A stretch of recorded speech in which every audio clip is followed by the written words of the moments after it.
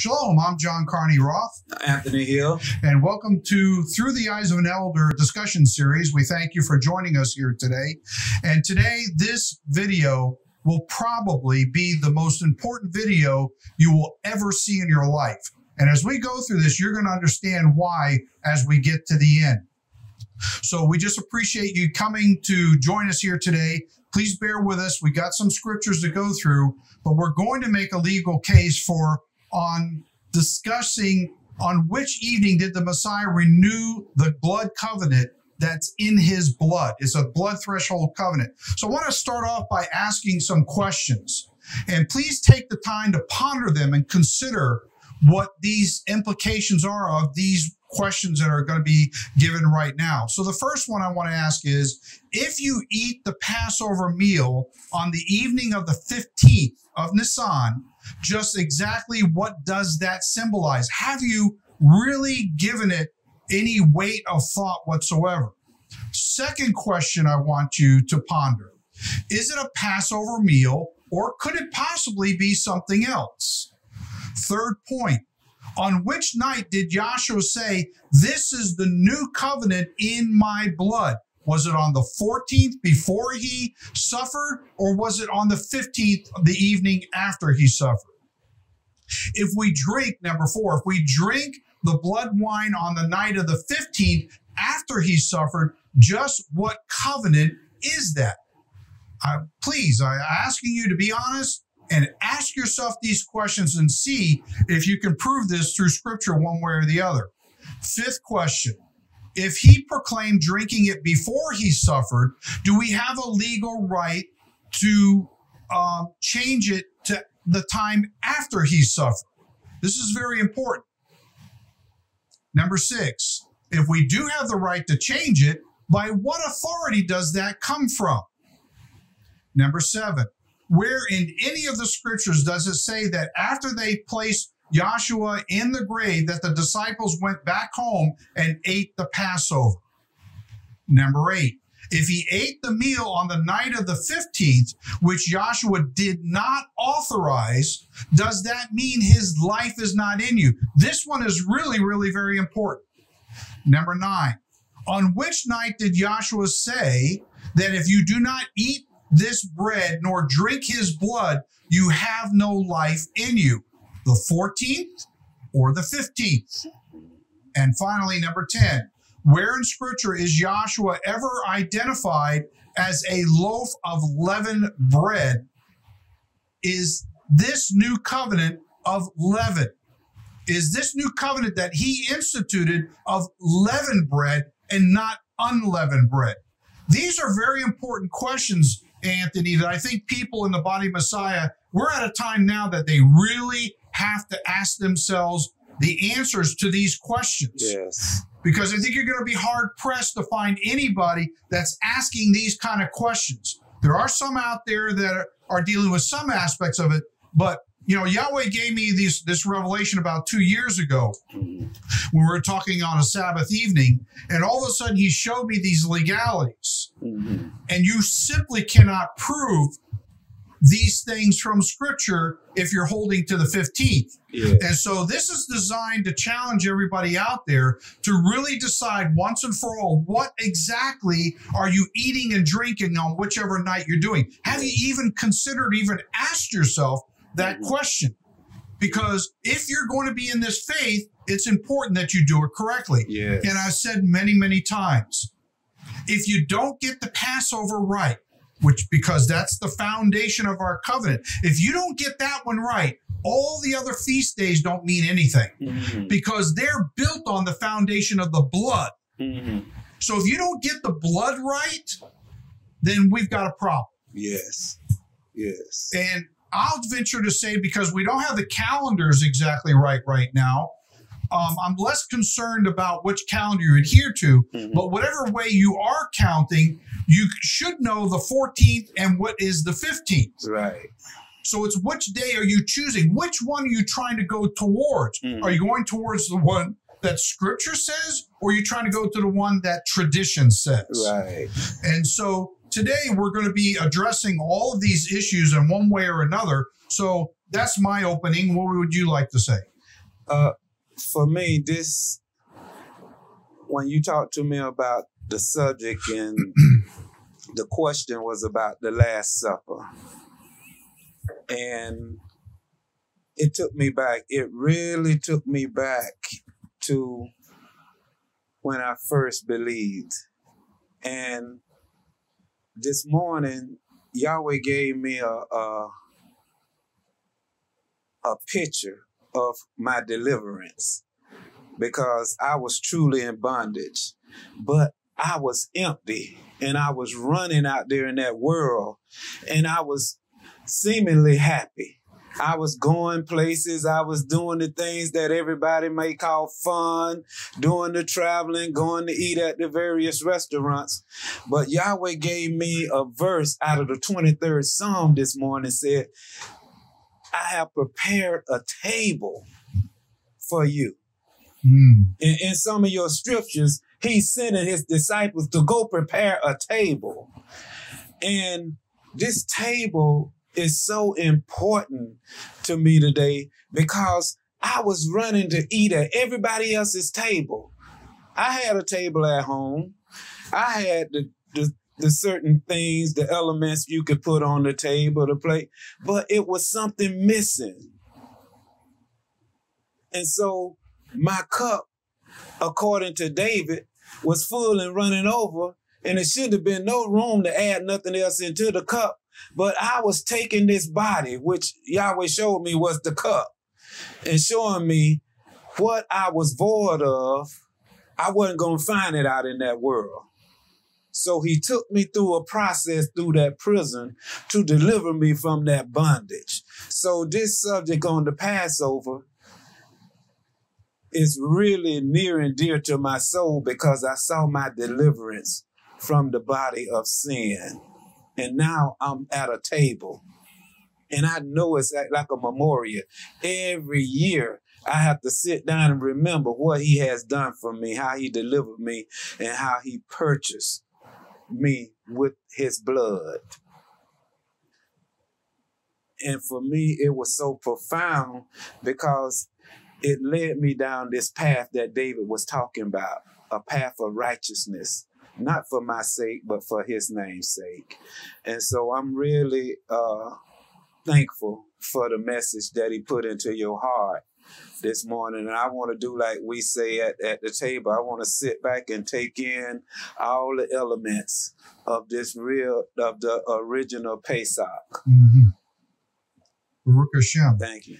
You said something in there that gave me pause for thought, and that is, when we do sit down to take of the meal, I wonder, and I say this for myself, do I really go back far enough to the beginning where I was delivered and really give thanks and remember that that event is what brought me here? And I think sometimes we get caught up in the ceremony. Yes. And maybe we do remember, but I wonder if we really build it strongly, intrinsically inside of us, to the point that it convicts the heart that I can't go against this. Yeah. Does it root itself nice and strong inside there? It's like the conviction. Can you relate? Can you identify with the bondage and the hardness that and the hard labor that was put on Israel in Egypt, and the bondage that was put on you in a different way by the same sin for nature that was holding you, and you was trying to fight to get free from it, but free to do what? You know, I wasn't planning on going here. I didn't even think about it until I'm listening to what you just said.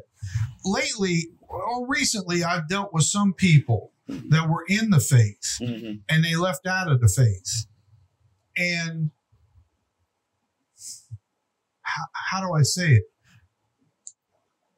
I think sometimes you can be out of the faith for so long that you forgot how good it really was when you were in the faith. Your mind gets like so distorted your emotions get so distorted and twisted and made malleable into something else that mind you're currently in can't seem to bridge the gap and go back to what it felt like when you were riding high on the earth, when you were in your heyday. You know what I mean? Yeah, I know exactly what you mean. And unfortunately, this is what I see in the eyes of people when I look in their eyes who are in that state. They've gone so far away from the Messiah, they can't even taste it anymore. They don't even know why they want to go back.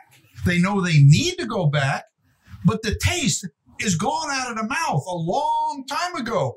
And that's so dangerous when you get to that state of mind, because you're so close to being totally destroyed that unless Yahweh steps in, that blood covenant isn't going to be able to bring you back. Yes, yes. But the heart is just gone somewhere else. You know, it's kind of like losing a wife to another man, and she's been with him for so many years and got it maybe better over there in some kind of way, you know, or she's convinced herself it's better. That you're trying to get her back, but you can't get her back. Yes. You know? And she's tasted that already, and now she don't want to come back.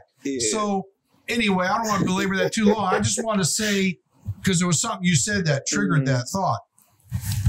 So, talking about memory, the question is, do you believe Moses? Do you believe Moses, friends? Do you really believe Moses? Because that's where the foundation of this comes from. And so let's read in John chapter 5, verse 46 through 47. It says, "For if you believed Moses, you would believe and commit your trust to me, for he wrote in description about me. But if you do not believe his writings, how will you believe my words?" Now, in regards to this subject, I think there's like between 10 and 12 verses, very specifically in the Gospels, where Yahshua says, "I will eat this Passover in the house with my disciples before I suffer." Not after, before. There's a reason why it's the Last Supper. It's the last Passover supper. And he said, "I'm not going to eat this again with you until the kingdom." So he's cutting a new covenant in his blood that night. But we in the body of Messiah, it's amazing how many people I talk to. No. He couldn't have said that. There's no way that could be. There has to be another explanation. Okay, I'm ears. Give me another explanation. Did he say what he mean? Did he mean what he said? But they can't never give you an answer. Well, if you can't answer your own statement, how can you be sure that it's true? And why would you hold on to something that's erroneous that you can't prove? Exactly. That right there is a sign there's something going on in your heart that you don't want to let go of. And that's a sign of a stronghold. It's a spiritual stronghold that has got a hold of you that you haven't even come to learn to recognize yet. What is the old saying? A man convicted against his will is of the same opinion still? Yeah. We got that rampant in the body of Messiah. You got anything you want to say about that? Only thing I'm going to say this really quick because I want you to deal with how you got it laid out. We have a little bit more, we would think we have a little bit more information than they did before us in this generation of Yeshua's time, that if somebody comes to you and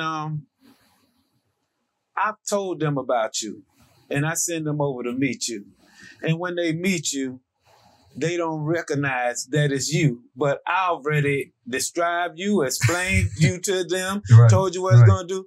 Now, we can say, oh, they didn't even know him. But how many of us don't know him today when we don't keep his word? You know? So we can't get so high-minded that we got it laid out and then don't really realize when he's talking to you through us. Through this message that he's giving you, he's trying to reveal himself to people today. So if what's going to be your excuse if you don't believe his words, because Moses told you who he's coming and what kind of covenant he's coming to make. And yet, we're listening to somebody else give you a different covenant. Yeah. I think the average person, in my experience, in 40 years in this, they don't want to go against the masses. They're too afraid to step out because they know the implications. At the moment they step out, everybody's going to be an appointment. He's not one of us anymore. Yes. He's a sellout. He's in bondage. He's under a curse now, you know, and they don't have nothing to do with you. Welcome to the club. Yes. Welcome to the club. Well, after a while, it's actually quite a blessing not to be around that. Yes. Once you can break free of it, you know. And actually, you know, I got to say, that's where the rubber really starts to meet the road, because you don't have the social structure to influence you in the wrong way anymore. And now you have to learn day by day to pray to the Messiah and walk with him in a relationship without other people getting into the middle of all that and causing a disruption in that relationship, where he can really show you how to walk in this life with him without the structure. Exactly, because you have to ask yourself the question: whose voice are you listening to? Exactly. You know, they didn't know. They claimed they knew Yeshua's father. Yeshua said, "I only do what my father tells me to do." Right. If you knew my father, then you would know me also, because if he told me to do something, surely he told you to do the same thing that I'm doing. Right, exactly. And so, but they didn't know him. So he concluded that they didn't know his father. And so we really have to be really careful on how the enemy inserts different things to take control of our hearing, of our senses, you know, when you know something isn't right, and yet you do it because you're persuaded by the majority. Right, exactly. Okay, so point number one, which night did Joshua eat, drink, and proclaim the new covenant is his blood?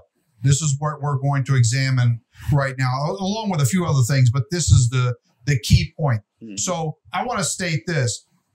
Let's ponder this question. If the disciples did not eat unleavened bread when the sun set on the 13th and it became the 14th, because we have to remember all days start at even time. You know, it's amazing to me how many of us know when the Sabbath starts on Friday night.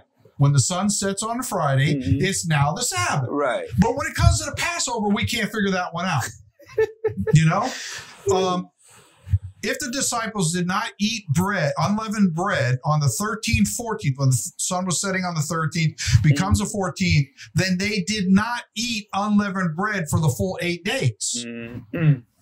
That means they only ate it for 7 days. Right. That's a problem. Because clearly from Torah, what Moses said, Yahweh said to him, there's 8 days of eating unleavened bread. So in Exodus chapter 12, verse 18 through 19, what I get out of this is making a covenant by extortion cuts us off. Now, the Jews have an expression that leavened bread is the bread of extortion. Okay?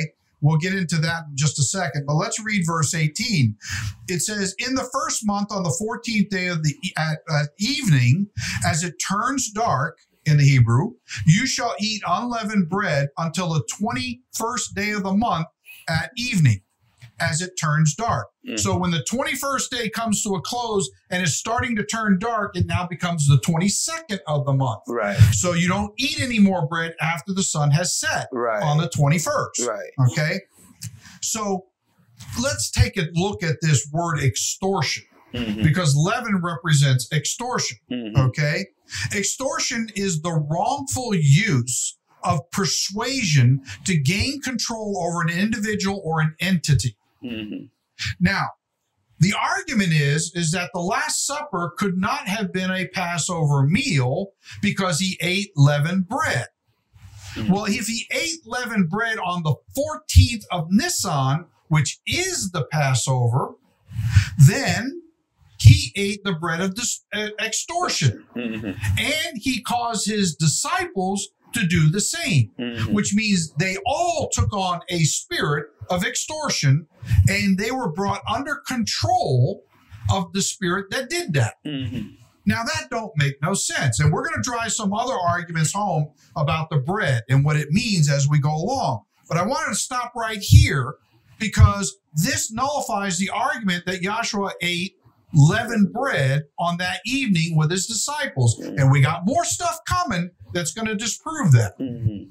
So in verse 19, for 7 days, no leaven as swelling through fermentation shall be found in your houses, since whoever eats what is leavened, the bread of extortion, that's what it is in the Hebrew, okay? Chametz is the bread of extortion, that same person shall be cut off. So should have Joshua and the disciples been cut off on the evening of the Last Supper because they ate leavened bread of extortion?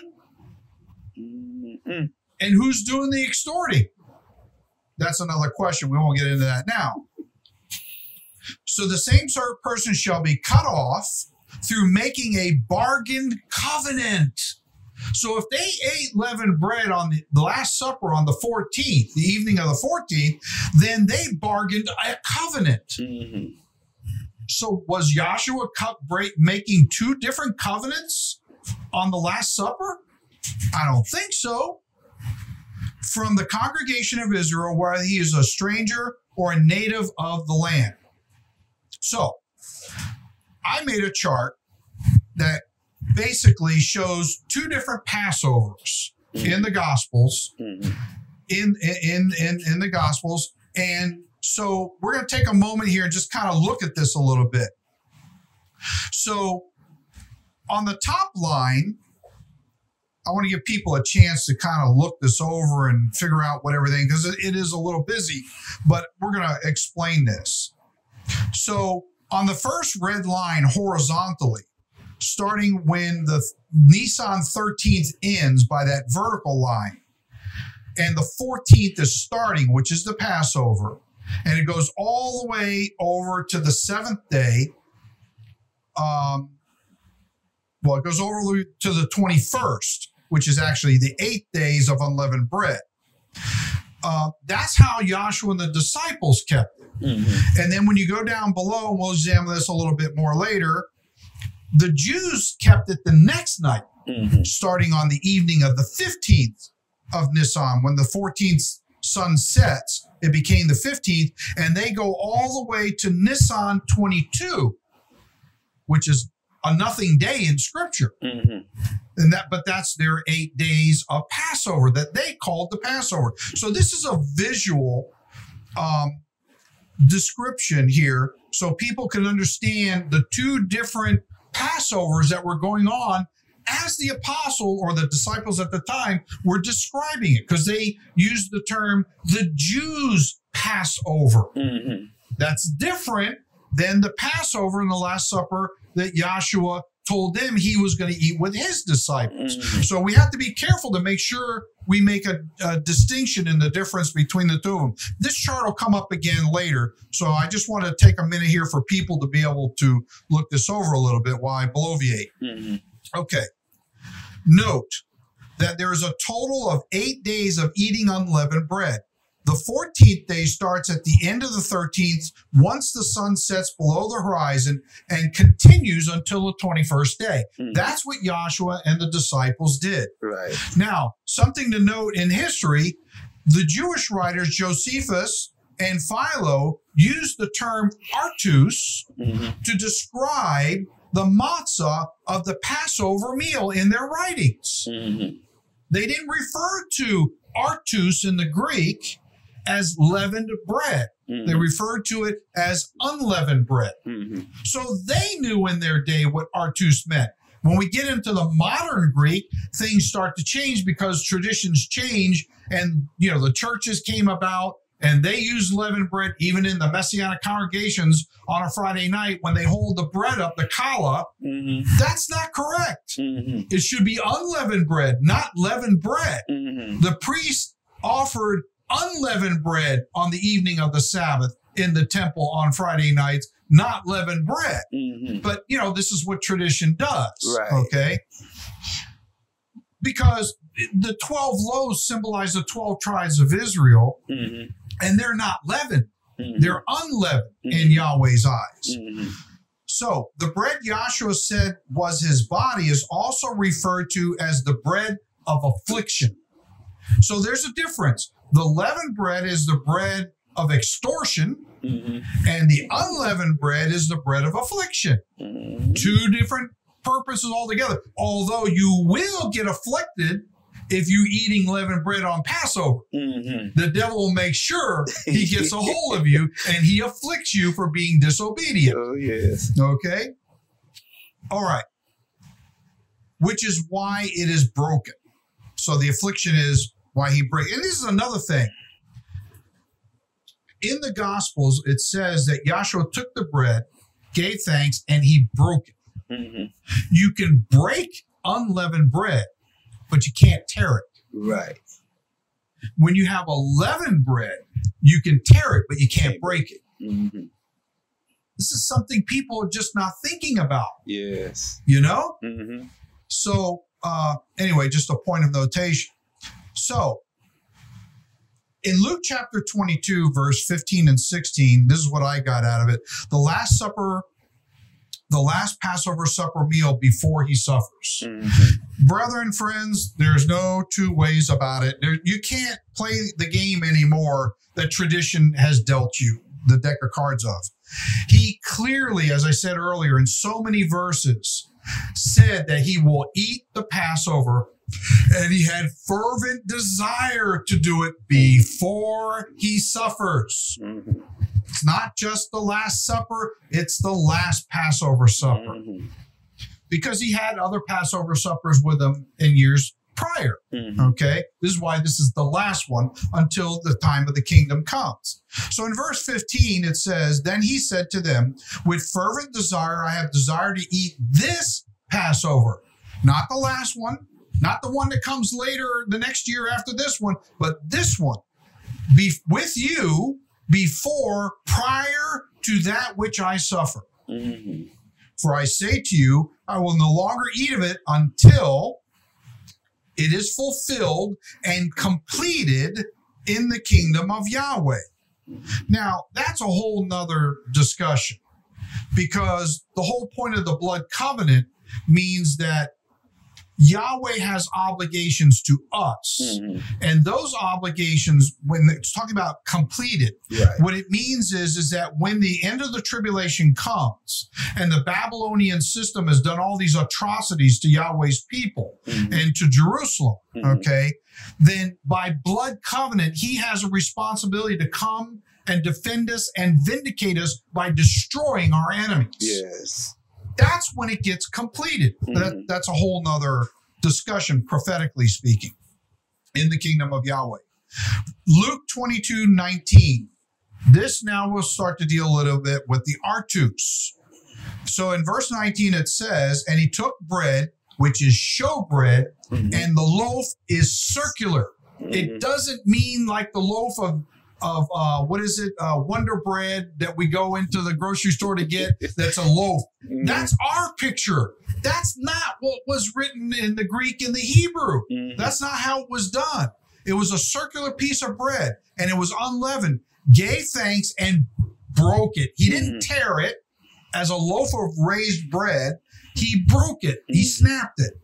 And gave it to them, saying, This is my body, which is given for you. Do this in remembrance of me, which is what we talked about in the opening comments about reflecting back, you know, about what got you here in the first place. You got anything you want to say? No, you go. You tongue-tied. What's going on? You got to jump in when you got to jump in, because this is like a free-for-all, like a rumble, you know? I'm taking in the elements. Okay, all right, okay. Just want to be sure. Okay, in Exodus 29, verse 23 through 24, raising up the loaf, the concept of raising up the loaf. So we see in verse 23 of loaf, breaking in, of loaf, a circular plain piece of bread. There you go. As the showbread, one cake that is punctured, made of oil from the olive, and one wafer, a thin cake, from the basket of unleavened bread not soured with yeast as used for the Passover. That is before Yahweh. Now, here's the kicker. Here's the rub. And you shall put all these into the hands of Aaron and in the hands of his sons, and you shall wave by raising up and down and rocking back and forth of them as a wave offering by shaking it before Yahweh. Okay? Now that's what you do with the bread. So we're not told specifically in the Gospels that I can figure that Joshua did exactly that. But as a high priest, according to the order of Melchizedek, he would have done what the high priest would have done in the temple with the unleavened bread. Because that's what the nature of a wave offering is. This is how it's done. This is why it's the last Passover meal. We're driving home this point. It was not just the Last Supper. It was the last Passover supper meal. Okay? So let's go to point 2. When do you receive life? On the 14th or the 15th? And does it matter? Does it matter? Stop and think about it, brother, friends. Does it really matter on what night you do it? 14th or 15th? Do you have the right to just choose which way you want to do it? Well, let's take a look at the mandate that Joshua has put into place that he did with his disciples. So in Luke chapter 22, verse 20, on this night, a threshold blood covenant was consecrated. Likewise, he also took the cup in verse 20 of a lot or fate and drought. After supper, the evening meal, a feast supper. This is not just a regular meal, which is what they argue. This is a feast meal. This is the feast of Passover. And we can't seem to get this, Anthony. Everybody's fighting against that. And people got to ask themselves a question, why am I fighting so hard about what's so clearly written in Scripture? That in itself is an exercise in your mental state, in your spiritual state. Why are you fighting it? Did you even ask yourself that question when you're presented with these? We asked a bunch of questions from the beginning. This is going to be what we're doing now, okay? So you got to ask yourself the question, can I refute this when it's so clear? If it is clear, why would I try to refute it if it's clear? And you bring up some interesting points. And it's not like that I'm saying this, I'm still in the mind before I came into the knowledge. When you lay it out and he say, do you believe Moses? That was your first question. And if you believe Moses and you read when Moses said the Passover is supposed to start, that Yahweh told him. Moses just didn't come up with this. Yahweh told Moses at which time it's supposed to start, what to do, how long to do it. And so if I'm seeing Yeshua saying he's sitting at this table, then I got to come to the conclusion that he's following the same system that his father set up for him to do it, because it was done. And now he's telling you the covenant now is in my blood.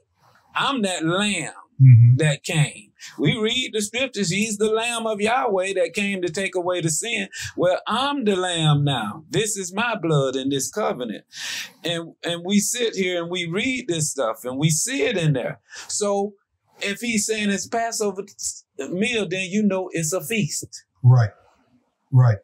And, you know, while you're talking, I'm thinking to myself, now, who did Moses get these instructions from?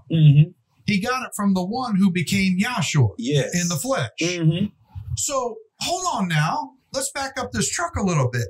Why would Yahshua tell him on Mount Sinai to do it on the 14th, but he refused to do it on the 14th when he's here in the flesh, and the disciples went and did it on the 15th?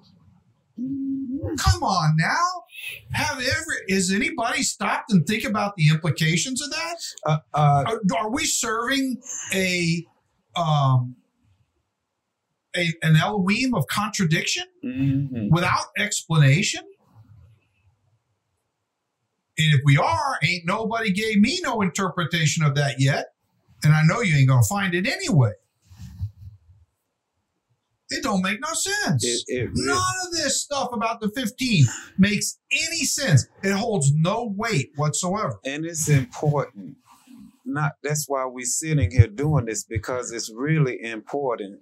Your soul was purchased with this event. Right. And if you forget about when your soul was purchased, it's just like forgetting about your anniversary. Mm-hmm. Your wedding anniversary, your first, any one of your kids' birthday. You might as well forget those dates and pick another date to do it on. Right. Also. Right. But those are dates that we proudly remember and write down in books and on calendars and put it in your notes and reminders on your phones and your different devices. But why we can't do the same for something just important as your salvation? Exactly. You know, I was talking to somebody the other day, and they were asking me about the end times and the beast and stuff like that. And then somehow, I don't remember how, but we got into the discussion of the various religions, you know?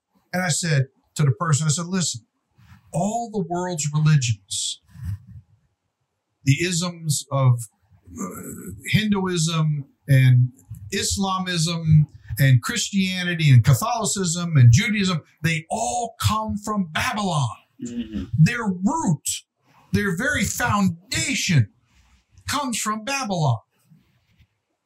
And we're coming to a time now where Yahweh's saying, I've had enough of the Babylonian system. And when this beast comes along, you're going to have to make some serious decisions about which system are you going to follow. Yahweh's system or the Babylonian system? And the person got nervous and said, wow, I'm kind of scared because my children are going to see this. I go, you doggone straight they're going to see it. I said, that's why it's so important that everybody get off their fat keisters and start getting serious about what covenant have you cut with these isms. Because Yahshua says, come out of her, my people of Babylon, lest you partake of the plagues that are going to come upon it. And so the problem is everybody likes to think, oh, we got a little more time. How do you know you got a little more time? First of all, what if you did have a little more time? Let's go with that one for a moment, okay? Do you understand how long it takes to get rid of this so that this and that can work in your life? It takes a while to dismantle this thing, to deconstruct it. Now, Yahweh can do anything in a moment, but it takes time to make that transition. It takes time for this natural mind to learn the ways of Yahshua, the narrow path, not the broad path. And so even if you had a little time, you aren't privileged to know just how much long that really is. Yes. Are you some kind of an authority to think you can keep procrastinating? How many scriptures did Yahshua give us that you're going to be like a bird trapped in a trap? A snare is going to come upon you when you least expect it. But his people are going to know when that time has come. Because I think as even Paul said so, but you, brethren, are not in ignorance that these Moedim, these shadow pictures, should overtake you as a thief in the night. This is why Passover is so important, because if you can't get the Passover right, you don't have a foundation to understand prophetically what all the other feasts are. He's not going to give you the understanding if you insist on rebelling against his true Passover. And what's ironic about it, he knew it was his last meal. He knew. He knew it, and he was prepared for it. But he was preparing a people to sit down for the sacrifice that we all may have to make one day. Right. We may have to lay our life down one day. If we're going to know before we lay out that was our last meal, the people on death row, they ask them what they want to eat before their last meal. Right. they know what their last meal going to be. Unless they get a stay of execution. Yeah. Unless they pass away before they get there. Right. You know? Right. But ironically, those are the only people that really know this is going to be my last meal before I die. You know? But we around here, we've been prepared to be a living sacrifice. But we're not sacrificing for him. We're sacrificing for everything else. The Bible say what the Gentiles sacrifice, they sacrifice to devils and not to Yahweh. We're actually going to kind of get into that a little bit. Oh, yeah, that's right. I forgot about that. I don't want to get ahead of it. Yeah, but this, brethren and friends, this gets a little deeper as we go in. You know, my last supper in that body of sin, I didn't know that was going to be my last supper in that body of sin. He could have took me out of the world that very day, but his mercy has sustained me to be sitting here today, you know, but he brought me into the knowledge through following Moses. All this stuff was foreign, you know, but when I began to pick the book up and read, I had to follow my father Abraham right out of that country into a country that was strange. I now know nothing about this country. And you read in there, he said, even the strangers that in there with you, they can't even eat leavened bread. Huh? And I had to come into this stuff. I can't eat leavened bread. People say, why do you stop eating leavened bread? Because I was commanded to stop. Because it's a deliverance happened to me. And it took a process for me to get stuff, for him to cleanse me of a lot of stuff, a lot of things that he was cutting cords away, de-leavening me. Right. Little by little. That's a shadow picture, yeah. And he got me out to this place and tried to teach me his ways. And today I sit here and I'm supposed to forget about it. No, every day, every year, this thing takes me back. But this subject, when you picked it, it really hit to the core. Well, that's the intended the purpose. Price that purchased my soul. Right. Blood. So in Matthew 26:17-19, what I put here is, this is clearly a Passover covenant meal with unleavened bread. I'll come back to this for a little bit. So in verse 17, now on the first, before the beginning of the day of the feast. See, in the Greek, this is very tricky because some words, like the word first, you read it in your English Bible, it sounds like the first day of unleavened bread. That's not what it's saying. The word first doesn't mean that. It means before the beginning of the first day of unleavened bread.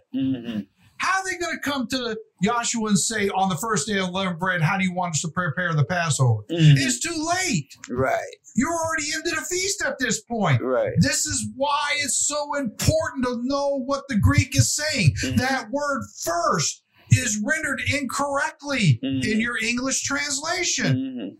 It means before the beginning of the first day of unleavened bread. That only makes sense. Yes. You prepare before, not during. Right. You know? All right, so let's go on. The day of feast is not, the day of the feast is not in the original text and was added. But okay, of the unleavened bread that is uncorrupted. Okay, so the first day is a feast. So the Passover is the first day of unleavened bread. As far as the first day you're going to eat unleavened bread. It is not the days of unleavened bread. It is the first of 8 days that you're going to eat unleavened bread. This is what it's trying to get across. And they're telling you it's uncorrupted. Even in the Greek, in the Hebrew, we read about the bread of extortion. Okay? And it being, then the other bread, the matzah being uncorrupted. So even in the Greek, it's saying the same thing. So clearly, when the disciples are saying we're going to come together for this thing, it's for the uncorrupted bread, which is unleavened. The disciples came to Yahshua saying to him, where, in what locality do you want us to prepare for you to eat for him, Yahshua, to eat the Passover and the special sacrifice connected to it. There you go. There's the lamb. Mm-hmm. There's the lamb. It's a special sacrifice. It's not just a regular sacrifice. It's a special sacrifice. That makes it the lamb, because that's the shadow picture of him. Verse 18. And he said, go into the city to a certain man and say to him, the teacher says, Joshua, my time is at hand. I will keep, which means fulfill by observing and performing the Passover and the special sacrifice connected to it at your house with my disciples. Can't get any more plain than that. Friends, if you're not accepting these words of Joshua, you're in a whole lot of trouble. And it's time to wake up. It's time to come out of Talmudic Judaism, traditions of the elders. We've been handed a bunch of lies. Joshua says, in vain do you worship me, teaching the doctrines and commandments of men and making the Torah of no effect through their traditions, and many such things you do. What do you do with that? How do you write that off? How do you consciously, once you hear this now, how do you consciously decide in your mind, oh, hell no, I'm not going with that? Now, I've heard so-called believers in Yahshua and the Hebraic roots say that. It couldn't possibly mean that. There ain't no way it meant that. Okay, give me a plausible explanation to the contrary. Oh, well, I can't do that. I'll have to search out the scriptures. You mean to tell me you've been in the faith all these years and you still don't understand the subject? What in the world are you celebrating when you do it if you're saying now, after 10 years in the faith, you still don't understand the subject? They don't believe Moses. They don't believe Moses. Baruch Hashem. That's correct. Because that is the foundation. Because he told them the 15th day is the first day of unleavened bread. Exactly. It's a Sabbath. Exactly. A high day. And the Passover is not a high day. That's some of the other arguments we don't have time to get into. They said there's no way that that could have been the Passover because Judas went out with the money. It wasn't the Passover. It's a preparation day, the Passover on the 14th. You're allowed to go out and work or do whatever. But when the evening comes, that's when you're renewing your contract. Yes, sir. Yes, sir. That didn't change. It's still in the scriptures. But who changed it? Talmudic Judaism. Yes. But I'm just saying. We're going to get into that. Yes. We're going to get into it. I say about what authority. Brethren and friends, whether you realize or not, we're walking you down into the water. And you're going to go deeper and deeper into the water until the water is going to come over your head, metaphorically speaking. And you're going to drown by the time we're done with this today. You're going to drown with a lot of proof that's going to disturb your mind. You're going to be baptized. Immersed. It's going to disturb the false teachers out there, which we've talked about. We're feeding you a bunch of hogwash. They're going to be Mikfoot. They're going to be Mikfoot. So the disciples did as Joshua had directed them in verse 19, and they prepared the Last Supper with leavened bread, Anthony. No. They put the leavened bread on that table. No, that's not what it says. And they prepared the Passover. Yes. There you go. Now, let's take a look at this word defining artus, because this is the big word they all like to use. And I want to bring out a little something that Yahweh showed me that people have taken hook, line, and sinker. And this one phrase I'm going to touch on can mean that, but it also could mean something else, okay? So the word artus is number 142 in the Greek, which means bread or a loaf. But we already talked about how a loaf is made circular. It's not the long bread of loaf that we get in the grocery store today. That's the Western Gentile mentality. That's not what it is. But one of the main interpretations of artus in the Greek, and any of you can look it up, I didn't add this in, is the showbread. It's the showbread, okay, which was unleavened. Every Friday afternoon, the priest would bake brand new loaves of unleavened bread, 12 of them, and put them on the table of the showbread, representing the 12 tribes of Israel as being unleavened. Okay? Now, the reason why David could come in with his army, because when they were hungry, and eat the bread, because it was now classified as common bread because it was from a week earlier. So they were allowed to eat that because the priest had to remove that bread from the week before and replace it with brand new bread. Like when Yahweh every day sent manna down from heaven every single day, gave them new bread. And the bread that sat around, it would decay. Right? So you didn't want to eat that. But I want to touch on this phrase bread as raised. Because everybody tries to say, see, that's leavened bread. I don't see where it says leavened bread.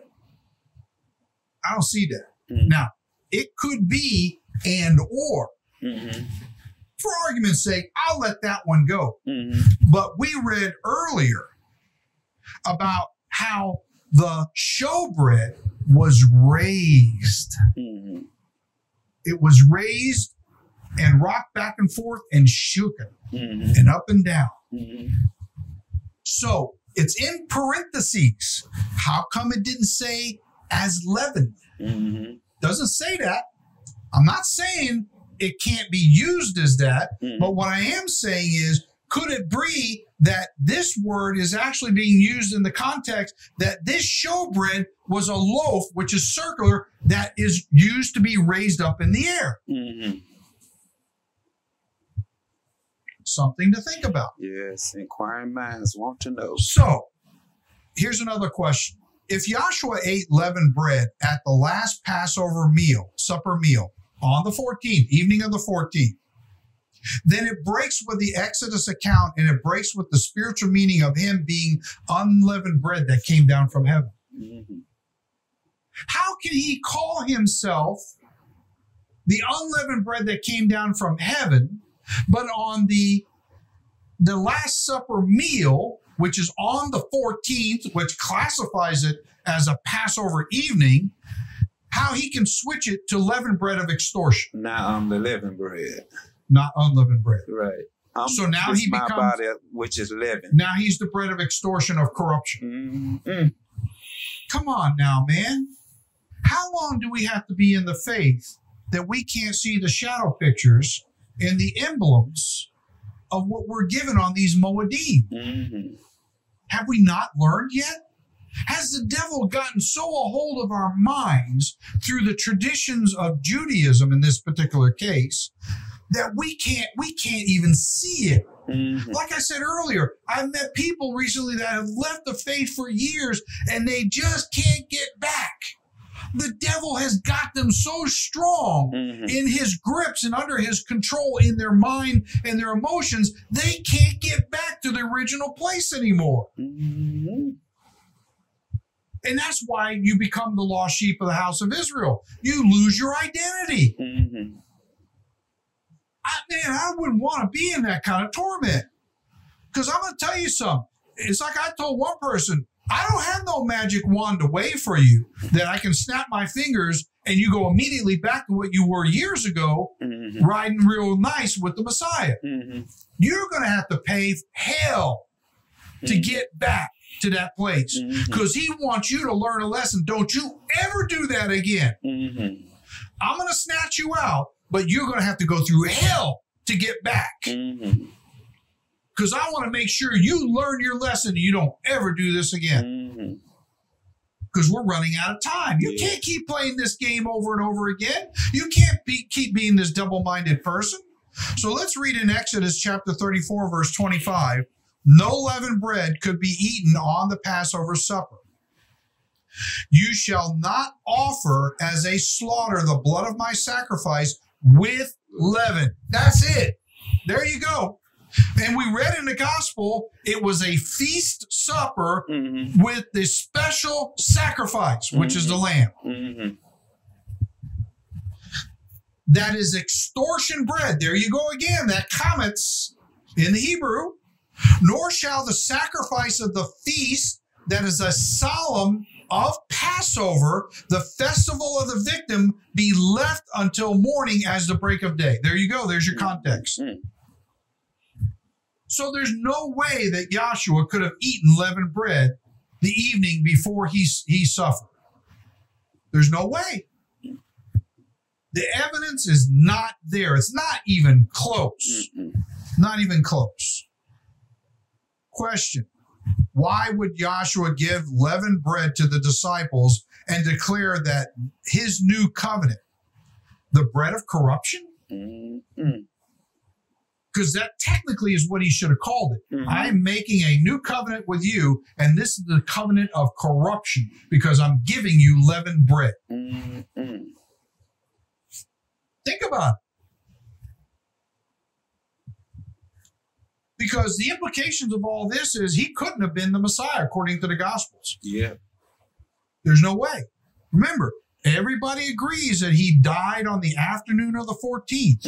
Well, if you back the clock up until the evening time, that's just as much the 14th as it was during the day. Now, I actually had somebody tell me one time that the 14th is only a 3-hour event. I said, what? It's only a 3-hour event. So you're telling me Nissan 14 only lasted 3 hours? Yeah, as an event. So you're going to tell me that when they beat him at early morning on the 14th after his interrogation by Pilate, that the 40 lashes was not significant enough to be an event. And his carrying of the execution stake out to Golgotha was not qualified enough to be in an event. To hang on the execution stake for what, almost 6 hours? From 6 to the 9th was not constituted to be anywhere near relevant to be an event. It was only an event when he gave up the Ruach, and then the clouds, the clouds dissipated and all that after all that, and then they put him into the grave. That's all that was. Nothing that he went through was not important. I would say that from 3 o'clock to 6 o'clock was not an event. He was gone. The only event that took place is they took him down from the execution stake. They anointed his body, and then they placed him in the grave before the sun set, before it became the 15th, which is the first day of unleavened bread. Anything you want to add to that? No, because also they was commanded. No or yes? There was a law that they couldn't leave a body hanging. Exactly. In the sunset on it. They had to get it down according to their own law and traditions, So when you add everything up, the only thing is keeping a person away from giving in and accepting the truth is pride. Pride. When you just finally break everything on down. That's it. If you don't believe Moses, you don't, then how you going to hear Yeshua's words? So if you close your ears from doing that, it's just simply pride. It's simply pride. Amen. You can't say it any better than that. Just break it all down. That's the whole point of this, in part. It's not just the legal things we're laying down here to these questions. But at the end of the day, friends, are you willing to be honest with yourself? Yes. Or do you want to continue living a lie? Because, it's like I said to this other person the other day. I said, listen, how long do you sail on that boat? Because the conversation started up about how everybody they're meeting is bitten into lies. And they're convinced that the lies are truth. And we went through this in one of the last 1 or 2 videos that we did, that Yahweh's going to send a great delusion that they have to believe the lie. Well, the only way you're going to believe the big lie is you start off with the smaller lies. And once the devil gets enough of the small lies in there, when the big one and the final one comes, when the beast comes, then you'll believe that one. Because you've already been prepared along the way. And you're saying in your mind, oh, no, not me. But if you can't disprove all this stuff and you still want to hold on to it, that just goes to show you you have not played an active role in getting the devil out of your mind.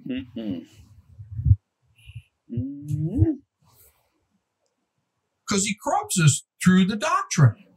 You know, we're going to get into a little more of that as we go along. So in Matthew 26, verse 18, we're going to read here where a lamb was eaten on this night. We kind of went through it already a little bit, but we're going to rehash again in case they didn't catch it. And he said, go into the city to a certain man and say to him, the teacher says, my time is at hand. I will keep fulfilled by observing and performing the Passover. I think we already read this. I may have already read this. I'm sorry about that. Didn't scroll. John 6, 53 through 54. If you want life, you have to drink the blood. You have to. You have to drink the blood. In verse 53, it says, then Yahshua said to them, most assuredly, amen, amen. He says it twice for emphasis. I say, unless you eat the meat of the flesh of Son of Man and drink his blood. So you have to eat a lamb. You can't be eating chicken, brisket, or St. Louis pork ribs or whatever they call that. You know, brisket, or brisket, or anything else. You have to eat the lamb because that's what he did. Okay, you can't separate the lamb from the Passover just because we're in the New Testament dispensation. And drink his blood, the juice of the grapes for the atoning. So that's the purpose of it, is for the atoning. You have no life in as a state of rest in you. No life. So the question becomes again, if you're drinking the blood on the 14th, that has one implication. But if you're drinking it on the 15th, after he was put into the grave, that has another implication. So you have to ask yourself, do I, like we said earlier, do I have a right to change the nights? And if I don't have the right, what covenant am I really cutting when I drink the blood, eat the body, and the lamb on the 15th? We're going to get into that. Moreover, who eats my flesh, meat stripped from the skin, and drinks my blood, has eternal life, and I will raise him up at the last day. So technically speaking, if you refuse to do this the way he prescribed it, the way Moses prescribed it, and you want to do it when you damn well please, you want to do it on the day that you consecrate instead of the day that he consecrate, can you honestly say, is it possible I don't have any life in me, even though I'm doing it every year? That's something you really need to contemplate. The Torah commands that the Passover may not be eaten with leavened bread. Here's another one. Deuteronomy 4, verse 2 and 8 through 9. Are we scraping off the 14th to substitute it for the 15th? Yes. Let's look at what this says. You shall not add to the word which I command you, nor take or lessen it by scraping off from it. Scraping it off. Okay? That you may keep by placing a hedge of thorns around the commandments of Yahweh your Elohim, which I command and appoint as a charge to you. This is your responsibility. It's your job. He's handed it to you. You, as we talked about a few times back, about not having the crown removed from your head, like what happened with King David. There were dire consequences for that. He's saying, you now have charge of this. You decide what you're going to do. Verse 8, and what great nation is there that has such statutes, appointed tasks, and righteous judgments of mishpat, which is a favorable or unfavorable verdict, as are in all his law of Torah, which I set before you this day? Only take heed to yourself and be diligent to keep yourself, lest you forget and be oblivious from memory. You talked about that before. The things your eyes have seen, which you talked about, okay? Unless they depart, in other words, the things you've seen, they depart as being plucked from your heart all the days of your life. And that's exactly what I'm seeing people do. How quickly you forgot. You were once over here, now you're way over there. Mm-mm. And don't realize what's been taken from you. A treasure. That's an interesting discussion in itself. Mm-hmm.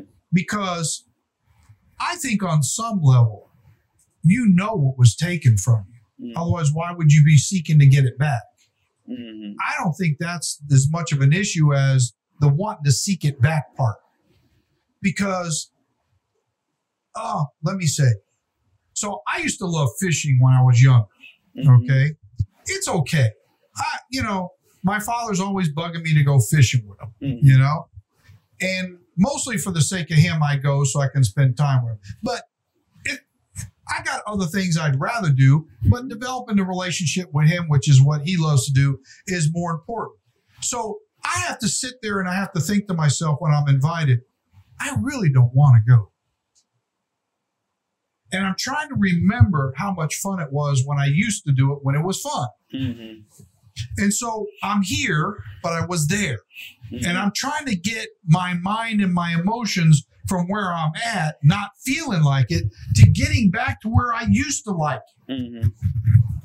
And it's hard for me to do. Mm-hmm. And a lot of times I can't get there. So what I say to myself is, okay, I can't get back to that passion anymore. Okay? But I'm going to still do it anyway for him. Mm-hmm. And I'll learn to like it even just being there while I'm there. But right now, I'm not really looking forward to it. Mm-hmm. So to me, it's more about, because this is the struggle that I see everybody have. When they got away from this stuff, they remember what it used to be like, but the passion to want to get back there is there, but at the same time, they can't seem to get back there. Yeah, that's what he was showing me this morning. It was like, okay, I had the wife, the family, the job, and, but it was like something was empty. And I would have to go outside of that relationship to try to fill it. But that was just a momentary patch. But I would have to keep going. And so therefore, it put a void in the relationship that I really should have had. He told me my cup was full. It wasn't nothing else I could put in it. But in order to put something else in it, I had to leave something empty so I can pour something in it. So I wasn't putting all my heart and all of my love into this relationship. The Shema say, with all your heart, huh? You should love Yahweh, your Elohim, with all your heart, all your mind, and all your strength. And are we doing that? Are we trying to replace it with something else? We filling this cup with something. The cup should have been already filled with everything that you needed. When they prepared this table, when he came to the table, it was already prepared. He didn't need to add anything else to it. That's a good point. That's why you just read, don't add nothing to it. Don't add nothing to it. Or take nothing away from it. Right. The table is already prepared.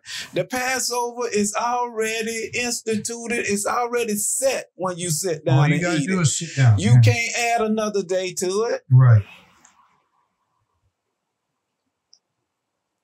And take away that day and replace it with another day. It can't be done. Well, then it's not his day, it's your day. It's another day. Just like the Sabbath. Mm-hmm.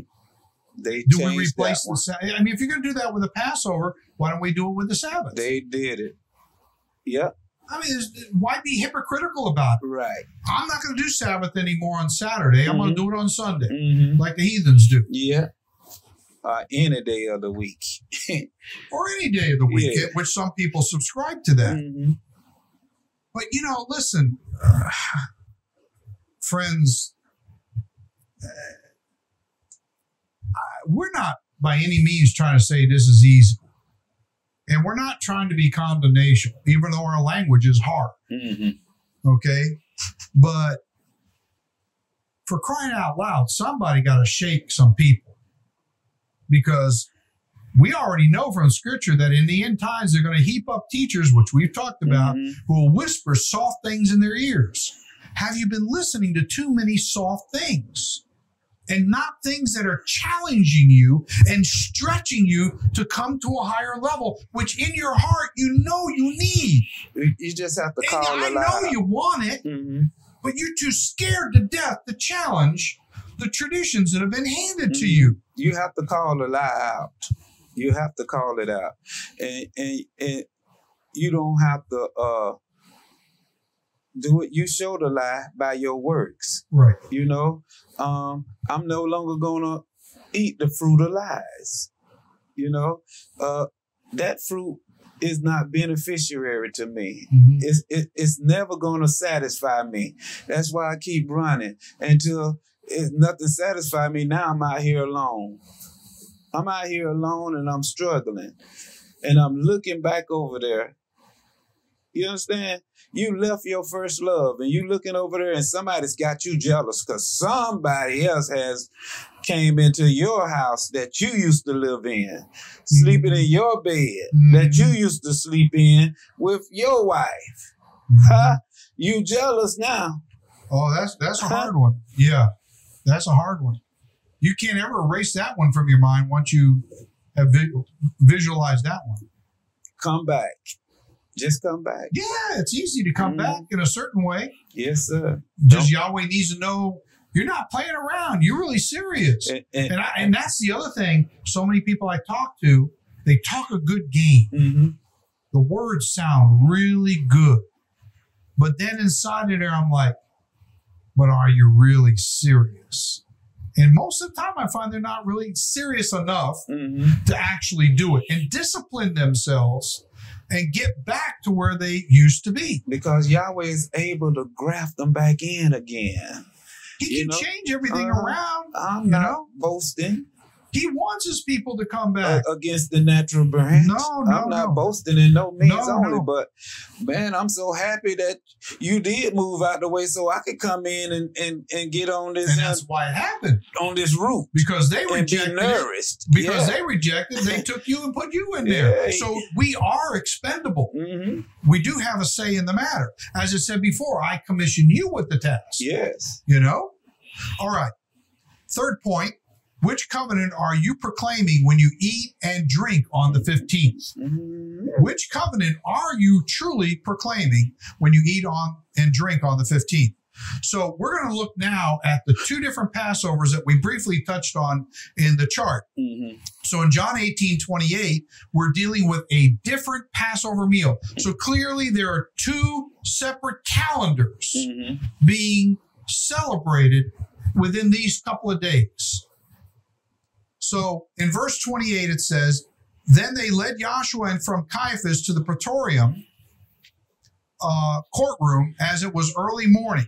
But they themselves did not go into the praetorium lest they should be defiled, contaminated morally, but that they might eat the Passover. Now, here goes to my point again about people who like to use the Last Supper couldn't have been a Passover because Judas went out with the money, right? The Passover is a preparation day, okay? The Jews know that. They didn't want to go into the praetorium because they didn't want to be corrupted by being in a heathen praetorium, okay? Dealing with Pontius Pilate and the other guys. Because they were going to eat their Passover that coming night, which is the 15th, right? But they knew this was the 14th because the 14th has always been a preparation day. It's not a high Sabbath day, but it's still the Passover, which is to be treated as a memorial. So they were honoring that in that way so that they don't become corrupted. So when they sit to eat their so-called Passover on the 15th, they would be clean. Okay, John, good point. I can understand them. Sure. Doing what they're doing. Sure. But let's talk to the ones who say they believe in Yeshua. Right. Why aren't you keeping Yeshua's Passover? Why are you keeping theirs? They don't even believe in him. That's true. They don't even acknowledge him. So why are you not acknowledging him then? Exactly. That would be my question. Right. And that's the whole point of this exercise, what we're going through. Yes. Why don't you keep it when Yeshua kept it? Exactly. Don't pretend you're doing it, and you're doing it and you're honoring somebody who don't even believe. You following people that don't even believe in the Messiah. Exactly. Don't even have not even received his spirit. And they have taken Yahshua's people who claim to believe in him and duped them into keeping the 15th and cutting a covenant on their day. In more ways than one. In more ways than they one. They got them. You said the scriptures. Full well you reject the commandments of Yahweh that you might keep your own tradition. They follow them down the road in the 7th month and call that the new year. When this scripture say this is the beginning of month. Exactly. Exactly. But they'll tell you the 7th month is the beginning. Why do we follow them? Why do we? If we say we have the spirit of truth in us. And Yahshua said they don't have the truth. Yes. They're their father, the devil. Yes. We're not condemning them. We're saying doctrinally, not as individual people. Exactly. Doctrinally. They're getting their doctrine from the devil. Exactly. We're going to cover a little bit of that as we go along. So in verse 28, I read that already. I'm sorry. John 19:14, the Jews' Passover, not Yahshua's. Okay? Now, it was the preparation day of the Passover, and about the 6th hour, he said to the Jews, behold your king. Okay?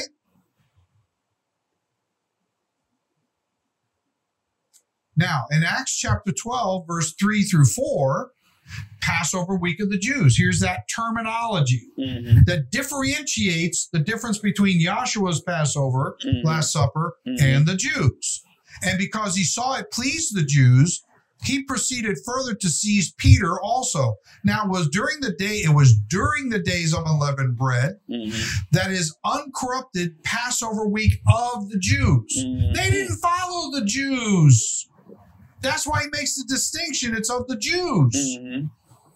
They didn't follow them. They followed Yahshua. But today we want to follow the Jews. We don't want to follow Yahshua, as you said.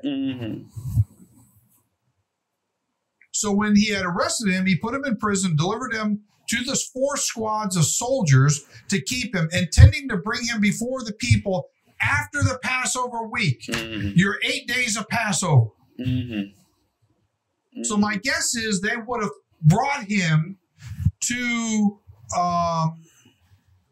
they would have brought him there on the 23rd of Nisan. Because their Passover week would have ended on the 22nd of Nisan. So it's after that. So they would have had to have been on the 23rd. Yes. Because their last day would have been a high holy day on the 22nd. But the 21st is the high holy day. Friends, we got to get our calendar straight. We got to get our days straight. And we got to get the events straight. They acknowledge neither today. Neither. So you picked 1 Corinthians 11:23 through 28. And what you're saying is their coming together was not honoring the Messiah. And that is part of the core question of this whole thing that we're presenting today. Are you honoring the Messiah by doing it on the 15th when he didn't prescribe it on the 15th? So verse 23, for I received from the master that which I delivered to you, that the master Yahshua, on the same night in which he was betrayed, took bread of the showbread that is unleavened. There you go. On the same night that he was betrayed by Judas. Huh? The Passover is a 24-hour period. When are you eating your supper? Right. On the night that he suffered? Before he suffered? On the night he was betrayed? Or the night after he... Yeah. Verse 24, and when he had given thanks, he broke it and said, take it, take, eat. This is my body, which is broken, with a broken, humbled mind, which deals with what you were talking about earlier. The taking you back to where you came from. That's a broken mind. If you refuse to go back to what brought you to this in the first place, you don't have a broken mind. That breaking of the bread, not tearing, breaking of the bread is symbolic in many, many ways.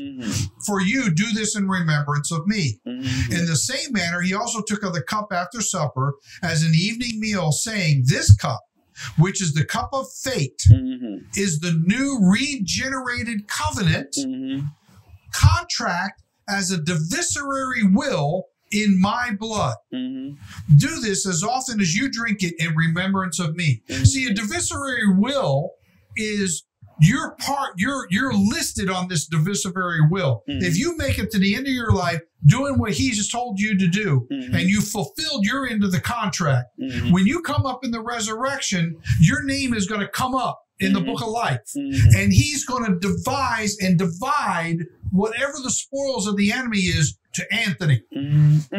He's going to honor his part of the contract by fulfilling your name is in that divisory will.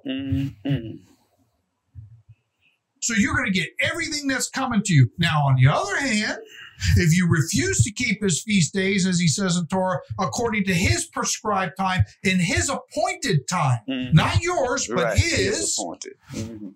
You're going to come under another divisory will, which is that of the devil, and your lot is going to be divided in that period of time. So as Joshua said, whatever you did, I'm going to take it and I'm going to give it to the guy that sold the 10 talents. So stop wasting your time with the traditions of men. Let's go on. Verse 26. For as often as you eat this bread, the showbread that is unleavened, and drink this cup, you proclaim the master's death till he comes. Therefore, whoever eats this bread, the showbread that is unleavened, or drinks this cup, which is the cup of fate of the master, in an unworthy, irreverent, and unfit manner, will be guilty and in a state of liability of the body and blood of the master. You're in a state of liability if you're eating and drinking it on the wrong night. John, this is a cutting. This is a separation going on. The sheep from the goat. Exactly. We got to realize where we standing at right now. Which side of this offense we want to be with the sheep, or we want to be with the goat. He's cutting this thing, telling you who belongs to him. Even when he gets down there, we didn't even cover this part, to the foot washing. Saying that if I don't wash your feet, then you have no part with me. Are you going to allow the Messiah to wash your feet? Huh? And it's something going on with this Passover that we need to wake up to. The foot washing is symbolic in part because the journey, when you take of this blood covenant like this, you're going to go on a journey. Okay. And it's a journey of righteousness, discovering what is righteousness in that walk in that narrow path. And along the way, you're going to collect a lot of dust on your feet because you're going to travel a long path. And when you get to the end of that path, your feet's going to need to be clean. And it's also symbolic of humility, of submitting to one another. You know, if you love me, you love the brethren, so to speak. You know, so you should have no problem to humble yourself before your brother or your sister and wash their feet. When they've been on a long journey of, say, trials and tribulations and difficulties, we need to come and bear one another's burdens, so to speak. So it's symbolic. But let a man, in verse 28, let a man examine by testing to approve or disprove himself, so let him eat and drink of the cup. So can you truly say you can approve or disprove yourself? Have you even thought about it that much in advance, as the word is saying? So let's review the Passover week as it should be celebrated. So over here, on the evening of the 13th, when it becomes the 14th, is when the disciples sit down with Joshua and have their Passover, last Passover supper. And it goes all the way through, and that ends on the 21st when the sun sets. That's 8 days of eating unleavened bread. But from the 15th, right here at this vertical line, going all the way through to the 21st is the feast of the 7 days of unleavened bread. But the day before that, on the Passover, is a day of unleavened bread. Right. So the Passover in the Moedim shadow picture is your redemption, is being renewed in the blood contract for the next year with the Messiah, and being covered by the death angel, so he has to pass over you, okay? And then on the evening of the 15th, when the first day of unleavened bread starts, you're celebrating coming out of the world for 7 days. That Yahweh does not look at you as leaven. He looks at you as de-leaven. So it's accounted to you unto righteousness in advance. You're on day 1. You haven't even gotten to day 7 yet, but he still says you're unleavened. But instead, the Jews conjoin everything together in the 8 days of Passover. What is Yahweh doing? Passing over the death angel, passing over you for 8 days? That's a change in the Torah. Yes, it is. Which we read earlier, you're not allowed to do. So down here below, the Jews, as we already read, said they wouldn't go during this period of time here, would not go into the praetorium so they didn't defile themselves, because they're going to eat their Passover right here on the 15th, which is most of what people in the body of Messiah are doing today, and they're going all the way. So I want to ask those people out there doing that, are you keeping 8 days according to Jewish tradition? Because if you are, you have to declare Nisan 22 as a holy day. If you're keeping it on the 21st as a holy day, you're missing 1 day. You're coming up short. So you better readjust your calendar and do it like the Jews. Oh, yes. If you want to bite into that one. You got something to say? No, still no. Okay. All right. So in Galatians 4:24 through 26, does eating on the 15th make a covenant of Hagar, which is Talmudic Judaism? Because this is what Paul's addressing. So breaking in verse 24, he says, which things are symbolic? In the opposite sense. That's the key. In the opposite sense. For these are the two covenants or contracts. The one from Mount Sinai, which gives birth to bondage, of ceremonial slavery, which is Hagar. Okay? The concubine of Abraham, not of the Abrahamic covenant. See, the Abrahamic covenant is of faith. Right. But what the Jews are doing is not of faith. It's ceremonial slavery. Right. So as a believer in Yahshua, if you're eating on the 15th, you're in bondage to ceremonial slavery. Because they changed the ceremony from the 14th to the 15th. For this Hagar in verse 25 is Mount Sinai in Arabia, which was called Hagar in their day, and corresponds and answers to Jerusalem, which is where the Jews reside, which now is in their day and is in bondage as a voluntary slave with her children.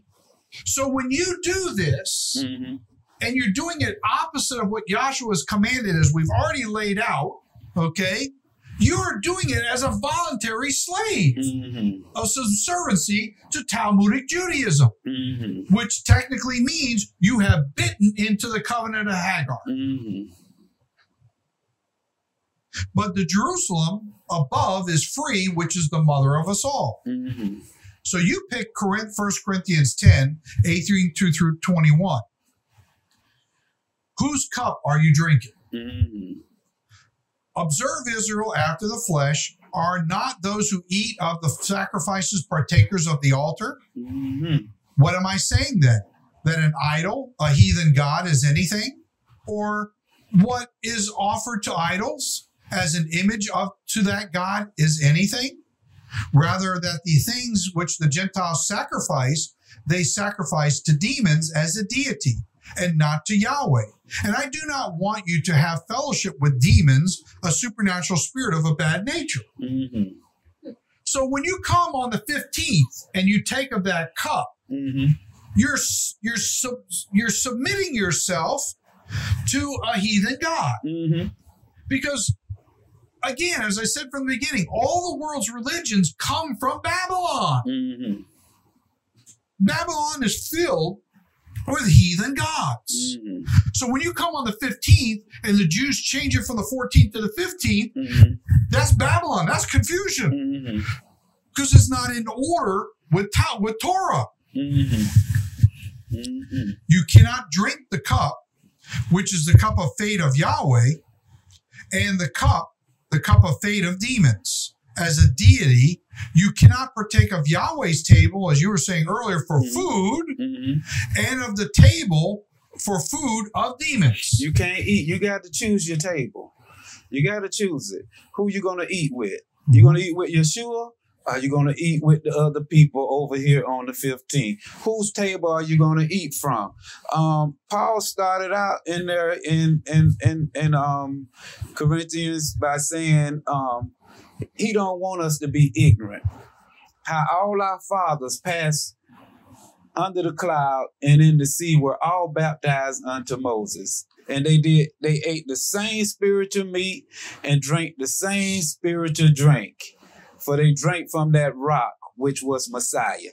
Whose cup are you drinking from? Are you drinking from the Messiah? Because everything that's been laid down up until this point is Messiah with his hands stretched out saying, come to me. I'm glad you said that. I didn't put it in here, but in the book of Revelation, which I retranslated from the Greek into the English, which is on YouTube, in Revelation chapter 3, Yahshua addresses the Laodiceans, okay? And it's interesting, of all the churches, he only addresses the Laodiceans in this way. He says, behold, I stand at the door and I knock. He who opens and lets me come in and dine with him. And that word dine is the evening meal.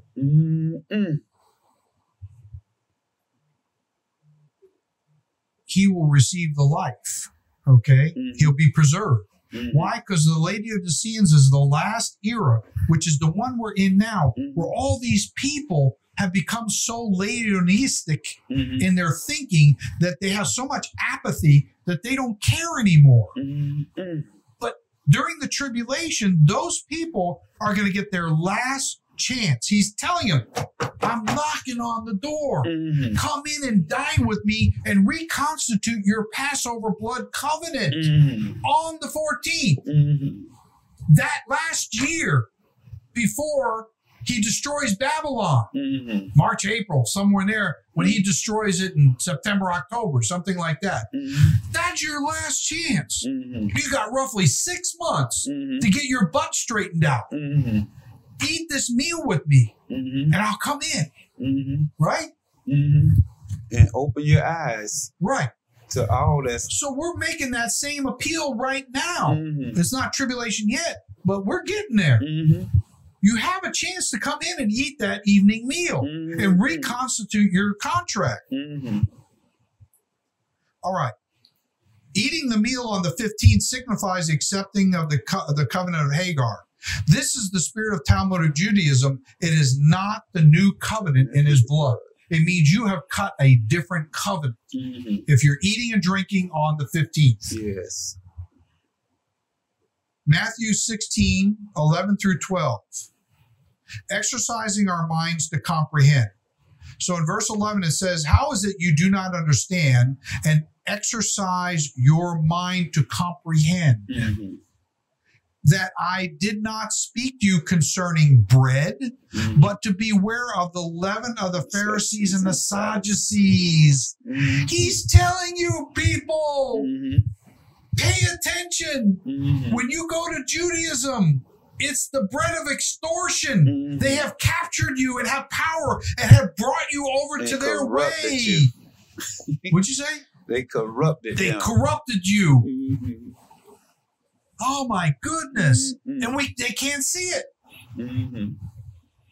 Oh no, that couldn't have happened to me. I'm too smart for that. Mm-hmm. You tell me you're smarter than the devil. Mm-hmm. You're smarter than the Jews. Because Mm-hmm. when you look at what the Jews teach, they're awfully smart. They have exalted these teachers today so high that nobody else can have what they have. You know, of course not. They got more knowledge, more schoolings, all these degrees, all these plaques, you know, and they travel and the crowd's so big in their buildings that there's no way that they can be wrong. But John and Anthony over there, what do you have? Nothing. Yeah. We have the spirit of Yeshua. We have the spirit of truth. And know that we have it. The scripture says, I did not call the mighty of the world, but I called the weak and the base things to confound the mighty. That's what he said. We're not trying to be arrogant. That's what it says. Disprove this. Yes. You ain't going to disprove it to me. I've been doing this too long. To yourself. Test the spirit. Because at the end of the day, this comes down to being honest with yourself. Okay? So let's go on here. Then they understood that he did not tell them to be aware of the leaven of bread, but the doctrine of the Pharisees and the Sadducees. Whose voice are you listening to? Exactly. So you picked also 2 Chronicles 18 verses 19 through 22 about the lying spirit that prevails. And it says, then Micah said, therefore hear the word of Yahweh. I saw Yahweh sitting on his throne and all the host of heaven standing at his right hand and to his left. Those are his ministering spirits. And Yahweh said, who will persuade in a sinister way the silly one, Ahab, king of Israel, to go up that he may fall at Ramoth Gilead, east of the Jordan? So one spoke in this manner and another spoke in that manner. Then a spirit came forward, stood before Yahweh and said, I will persuade in a sinister way to him. Yahweh said to him, in what way? So he said, I will go out to be a lying spirit in the mouth of all his prophets. And that's what we got today. And Yahweh said, you shall persuade him also and prevail. You go out and do so. Yes, sir. Whose spirit have you been listening to if you are adhering to the 15th? Because the 14th has been there crying out for years to you. Crying out in the scripture. You can't even move it off the page. I don't care how they changed it in their discernment or in their doctrine. It's still in the book written on the 14th day at evening is Yahweh's Passover. Right. You can't get around it. You can't get no way. But hey, everybody get together in one voice and let's do it on the 15th. Huh? Yahweh sent the lying spirit out to them and it prevailed. And if you following them, it has prevailed in your life too. Repent and believe the word of Yeshua. You know, that happens because, unfortunately, in the body of Messiah, there's a gross deficit of being able to discern spirits, lying spirits. If you had the discernment, and we've talked about this a few times in some of the videos about who is your teacher, you know, and false teachers and false doctrine, and we try to express all that in there. And there's just a gross lack of that gift in the body of Messiah. Anyway, it says in verse 22, therefore, look, Yahweh has put a lying spirit in the mouth of these prophets of yours, and Yahweh has declared disaster against you. So you also chose 2 Chronicles 30, 1 through 5, and you had expressed that Passover was readjusted to the correct time. Well, in order to readjust something, it had to have been out of order. You know, when your clock, your watch is out of order, you readjust it and recalculate it back to the proper time. And that's what had happened here. So in verse 1, it says, and Hezekiah, the strength of Yah, sent to all Israel and Judah and also wrote letters to Ephraim, who is double-fruited, and Manasseh, causing to forget that they should come to the house of Yahweh at Jerusalem to keep the Passover, the festival of passing over the victim without notice to Yahweh Elohim of Israel. And what that kind of means is without notice kind of has the implication of, in other words, Anthony, whatever you may have done, I'm going to pass over it and I'm not going to take notice to it anymore. It has that connotation. I'll put it that way. For the king and his leaders to take counsel to deliberate and resolve with all the assembly in Jerusalem, had agreed to keep the Passover, the festival of passing over the victim without notice, in the second month. For they could not keep it at the regular time because a sufficient number of priests had not consecrated as ceremonial clean themselves, nor had the people gathered together at Jerusalem. Verse 4. And the matter pleased the king and all the assembly. Verse 5. So they resolved to make a proclamation throughout all Israel from Beersheba, the well of an oath, to Dan, that they should come to keep the Passover, the festival of passing over the victim without notice, to Yahweh Elohim of Israel at Jerusalem, since they had not done it for a long time in the prescribed manner. And how interesting history has repeated itself to this day. Yes, they did then, so they do today. But the books have been found and opened, and a proclamation is going out, John, in the same manner, to call the people back, to consecrate themselves, that they can keep the Passover this year at its prescribed manner. You know, at the time that it should be kept. You know, yeah, if they had provisions in the Passover, but it wasn't the next day. It was the next month on the 15th, because wherever, if they was out a long way and they couldn't get back in time enough to be able to keep the Passover, Yahweh told Moses to tell them they can keep it in the 15th month, but still on the 14th day. Never on the 15th day. But that was just for the Passover. They couldn't keep the Feast of Unleavened Bread at any other time. It had to be acknowledged in its season, at its appointed time. And so I found that one there interesting, because if we open up our scriptures, he's always got a call out to us. He's always calling. I run into so many people saying they want the truth. If it's in the Bible, I'm going to do it. Well, it's in the Bible, and it's calling you and it's telling you what to do. And yet we still won't do it because we're letting somebody else. I was a victim of it. Oh, he's this person. He's got this knowledge. He's a pastor. He's a bishop. He's a prophet. So I gotta go with him. No matter, Yahweh's not talking to me, I better go to him and let him tell me what Yahweh is saying. Well, they're not telling you what Yahweh is saying, because they're not telling you these things. You see it with your eyes. You're reading it. You're reading his words with your own eyes. And yes, somebody can come and tell you you're not really seeing what you're seeing. The 14th, you're not seeing the 14th. It's the 15th. How can that be? How can you be so easily led away like that?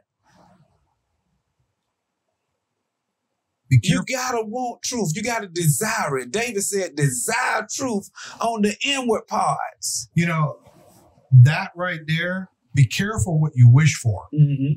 Because if you're really wishing to hear the truth, Yahweh will give you the truth. And it's going to put your butt on the line. I'm a witness. And you're going to be faced with some decisions like this one that is very difficult. It's going to rattle your life from one end to the other. You're just going to get rattled. Because the devil is going to rattle it inside of you. I'm a witness, John. It just, in many ways, but I could just use the Sabbath. That's another. Who wouldn't want to go to work on the Sabbath, you know, because when you make yourself available to the taskmasters out there who you think pays your check, who you think prospers you, and you won't even give him the glory for prospering you, you know, you got to be available to them every day and bow down, and you fear them. Why you can't fear Yahweh? The one who gives you life and strength. Misplaced devotion. Yeah. Yeah, misplaced devotion. Look, I think at the end of the day, we're at a time now, you can't keep playing these games. It's not just about Passover. This is what we're on today, but this concept applies to all other areas of your life. The curtains are beginning to close. You can't keep playing these games over and over again. It's time to become an adult now. And not a little child that's being fed by some guy that you can't even prove one way or another he's telling the truth. Listen, with that being said, I want to shout out to whatever ministries that are out there that are teaching on the 14th. There's few and far between. I've seen a few. I can't remember the names. One of them, Daniel Sanders. I don't remember the name of the ministry. He's somewhere in the mid part of the country, I think. And he's teaching on the 14th. And I want to thank Yahweh. We're not the only ones. There are other people that are teaching on the 14th. And I just want to give a shout out to them. And you may want to look these different people up because they may have another angle on how to look at it that we haven't covered. Because Yahweh gives, information to different people. Same spirit. But this thing about the well of oath between Beersheba and Dan is interesting because we covered that when David went and made an oath to Yahweh because he said to Joab and to the leaders of the people from Beersheba to Dan. And I think it was like a 50-mile distance. But this Beersheba is interesting because it's a place where oaths are done, And that's kind of outside the scope of this, but I wanted to put that in there.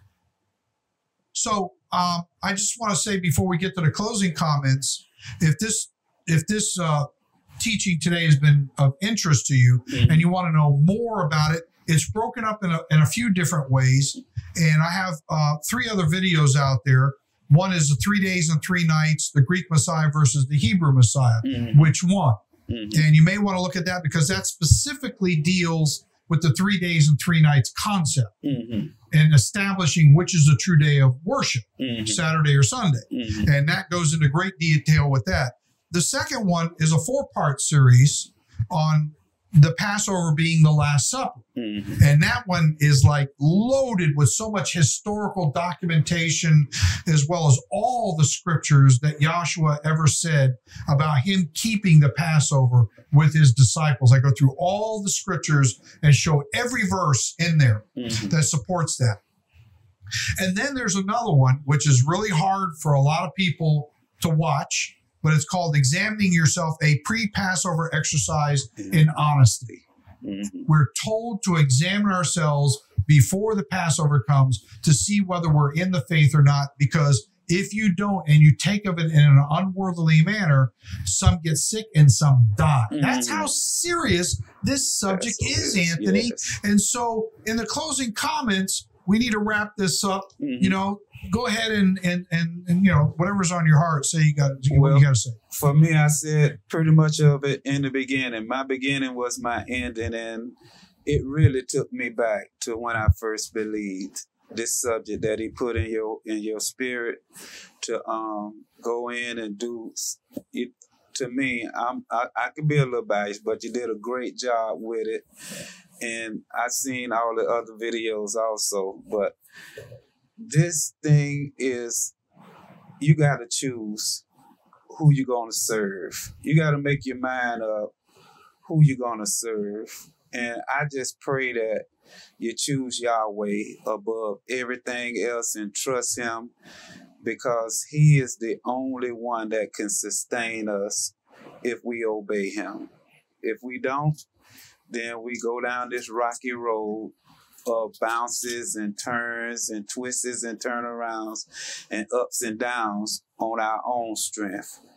But if we had to travel those roads with him, man, it'll be much more rewarding in the end when you come through it.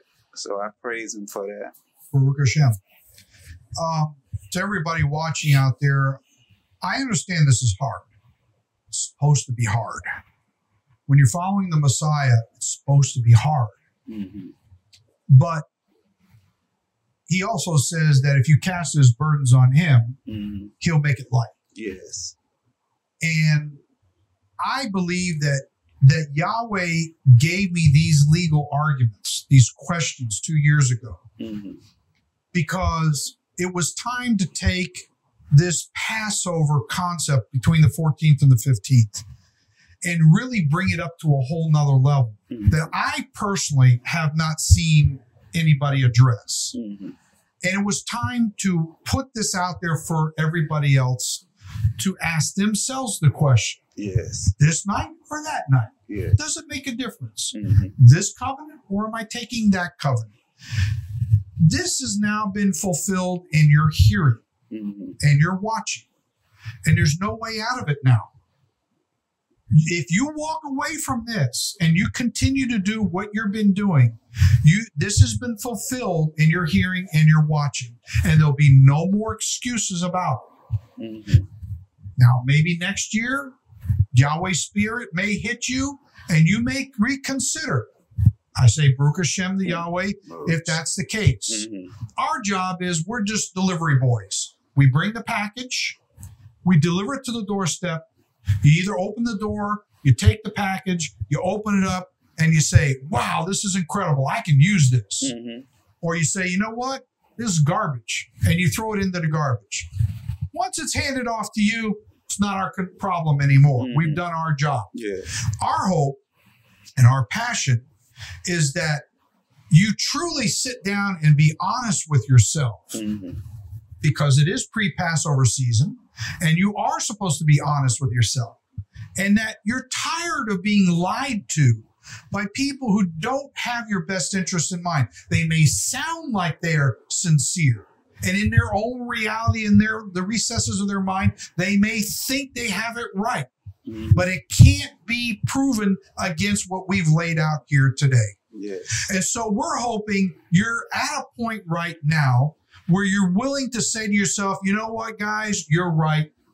You're right. I've seen some of this before. I've been putting it off, but now I'm at a point where I realize the Spirit is calling me to a higher level of understanding and a higher level of a spirit walk and a higher level of accountability. And it's now time for me to get off the pot. I've been sitting here too long, and I've got to make a decision. I'm at a crossroads in my life. You got the 14th and you got the 15th. You've got Yahshua's example of what he says his boys are going to do, and you got those of Talmudic Judaism, which is the covenant of Hagar. Which one are you going to be a bondservant to? That's the question. 14th or the 15th? This covenant or that covenant? It's your choice. We're not here to condemn anybody. We're here to admonish and give powerful scriptures and information that makes our point, which in my mind, there's no disputing of it. We hope you see it the same way that we're seeing it. We hope that you have come to a point now where you can't play this game anymore. Game is up. It's time to make the change. And with that, we say thank you for joining us. Shalom in the name of Yahshua HaMashiach, who died for you as well.